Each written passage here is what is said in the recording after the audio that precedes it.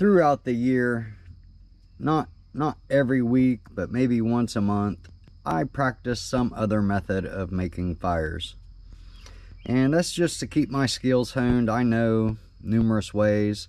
I don't consider myself like a pro, not like Dave West. I mean, I consider him to be the fire making pro. If you want to see a zillion different ways to make fires, and he uploads a lot, just subscribe or search for him on YouTube. But I do practice numerous ways just because it's handy to know.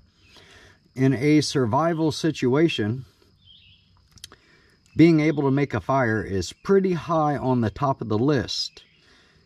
And it's not just simply for the fire, it's really to regulate your body temperature, your core body temperature. Your core body temperature is very high on the list. When it comes to the 3 C's, you can live 3 seconds without hope or faith. You can live 3 minutes without oxygen. You can live 3 hours without core body temperature regulation. You can live 3 days without water. You can live 3 weeks without food. So as you can see, it's very high on the top of the list. I always want to be able to start a fire, no matter what the situation is, no matter what the conditions are, no matter what I'm faced with whatever I have on hand. And almost every day I carry a Bic lighter. That is my preferred fire starting method. You give me a Bic lighter, I can start a fire whether the wood's wet, and whether it's snowing, whether, just no matter what.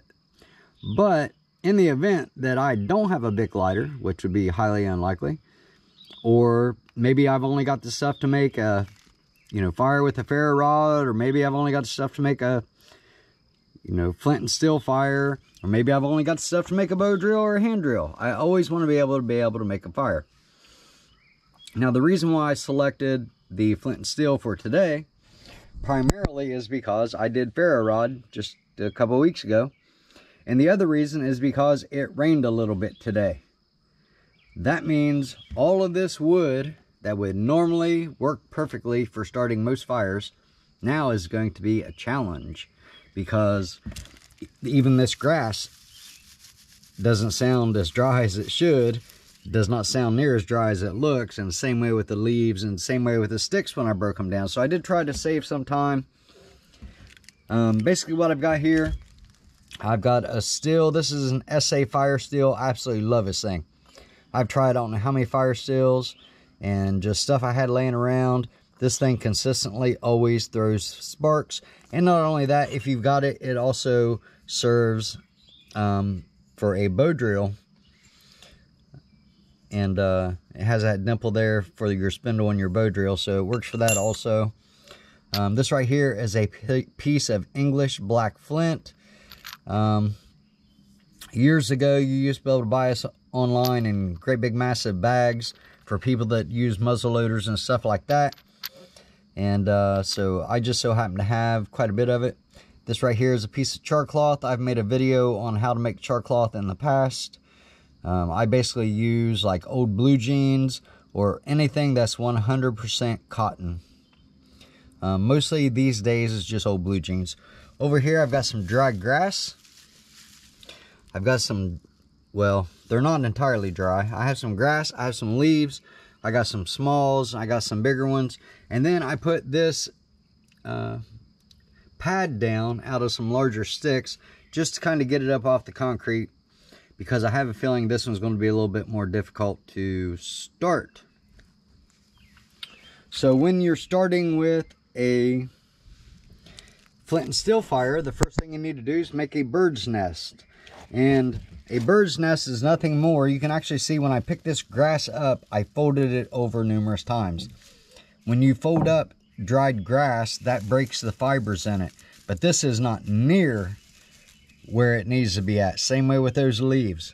The sticks are probably pretty close, but I wanted to show you how to make a bird's nest. My recipe that I use may not work for you, but it always consistently works for me. So for For what it's worth, you just have to try and try and try until you get it right.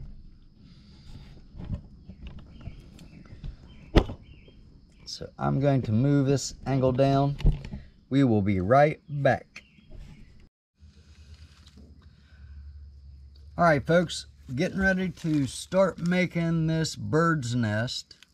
And one of the questions I know that city folks and people that don't practice survival are going to ask is, toilet paper was not listed in the 3 C's, which technically there's 4 C's because I always add the 3 seconds, faith, and hope.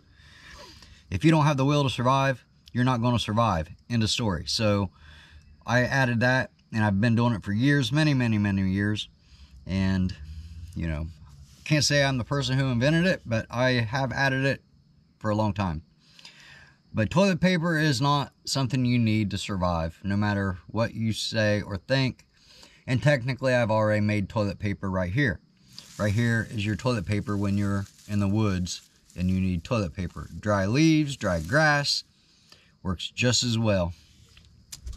Anyways, the way I make a bird's nest is I first start with a lot more grass than what I think I'm going to need, because by the time I break this down, it's not going to be anything.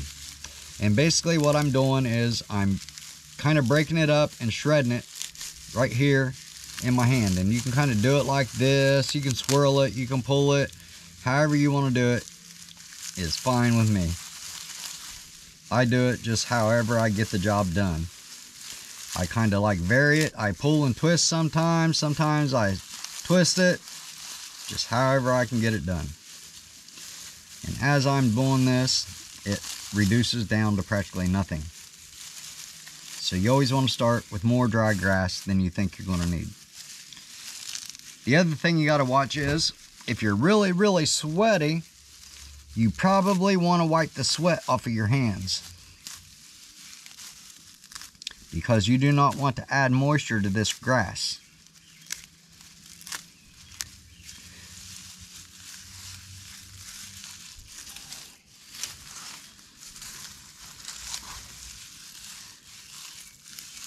And somebody asked me in the last video why I didn't just start the fire in my fire pit, which is right next to where I'm at.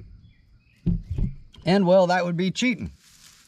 If I started the fire in the fire pit, that would get rid of all side draft wind. And well, to me, that's kind of cheating. I'm not going to have a fire pit. If I need to survive out in the woods, I could probably make something out of rocks or something, but it's just not going to be available to me wherever I go, and I sure don't want to pack one around on my back. And if you do that stuff where you're, you know, it's fine maybe when you first start out to get the techniques down, to reduce the wind just so you can finally get a win. To reduce the wind with the D so you can finally get a win without the D. It would be okay to use the fire pit if you're just starting out.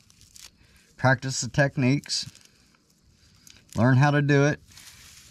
But then make sure that you do it outside of the fire pit, because you will notice it changes really quick.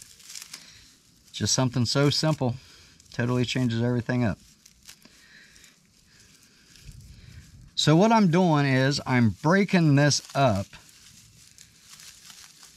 breaking the fibers up, and that gives any spark that lands on this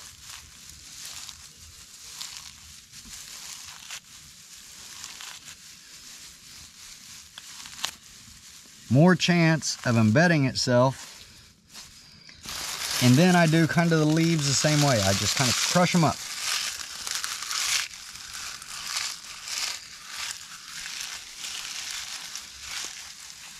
Kind of get this all mixed up like this.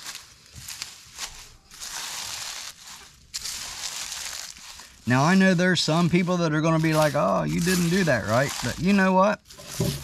I said I don't necessarily always do things the way everybody else does. I do what works for me. So here I have kind of like my bird's nest. I put a dimple in it. That dimple is where, right here, is that even in the frame? Oh my gosh, I just felt a drop of rain on the back of my head. It is definitely raining. Boy, this is going to be fun. This is really going to make it interesting.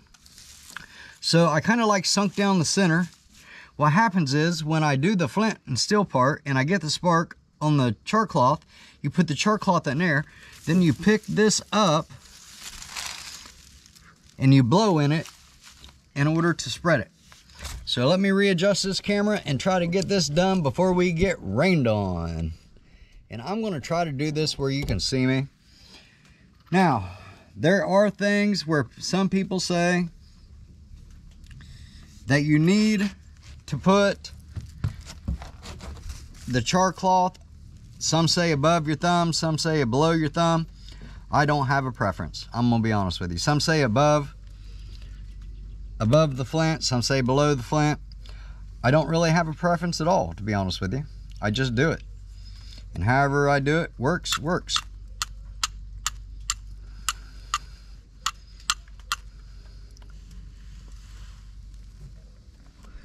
You see that little red ember? So now we take this and we put this in our bird's nest.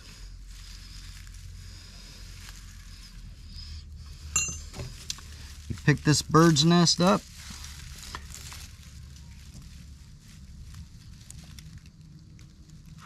We blow on it. Can you see this?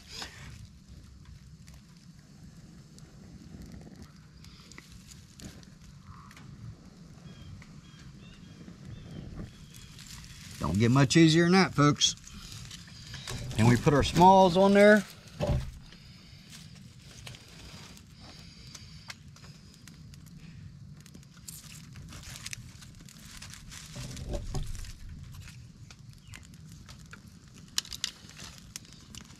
And that, folks, is how you do a flint and steel fire.